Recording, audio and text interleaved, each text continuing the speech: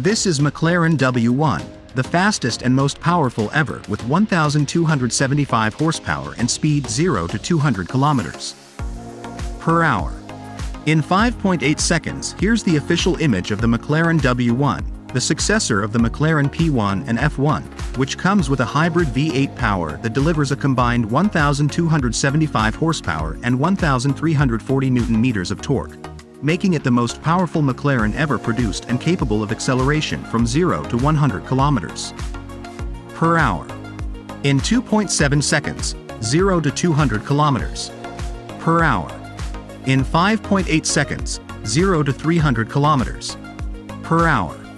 In less than 12.8 seconds, the top speed was limited to 350 kilometers per hour. Thank you for watching.